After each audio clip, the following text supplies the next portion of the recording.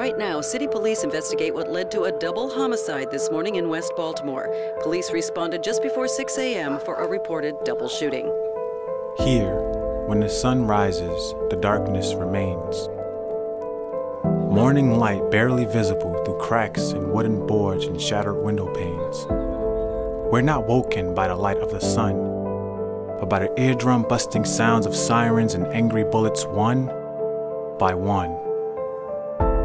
Under our pillow is where we hide our dreams, all blessed and alone, so we can still believe in them if we make it home. This week, Baltimore reached a grim milestone, 100 murders before the end of April. Baltimore's mayor is asking for help from the FBI as the city struggles to contain a soaring murder rate. We know we're on borrowed time, so we sit here, blindly writing our own solitary line in an obituary, saying our goodbyes, mourning a place that is dying right before our eyes, straight like the gun's finger that decides our fate, pointing at the heart that beats with fear and fight our demons, voices screaming through the dead of night. They recite, there's no hope, no escape, no chance to break free. Walking blood-covered sidewalks on streets of apathy.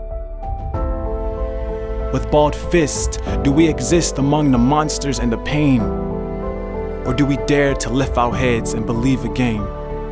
It's just a deep cycle of poverty, racism, neglect, kids murdered on the streets in Baltimore.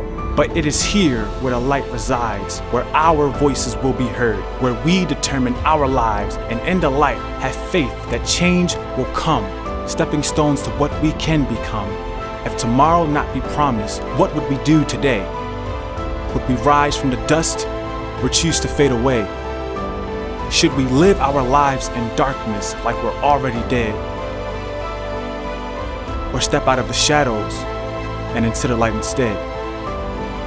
If we want it enough to believe it, if we trust in our power to achieve it, we can break through. Because here, the world belongs to you.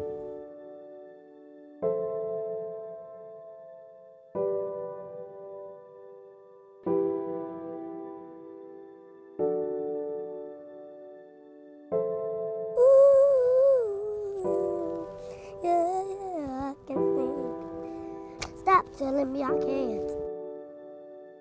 Stop telling me, telling me, telling me, telling me.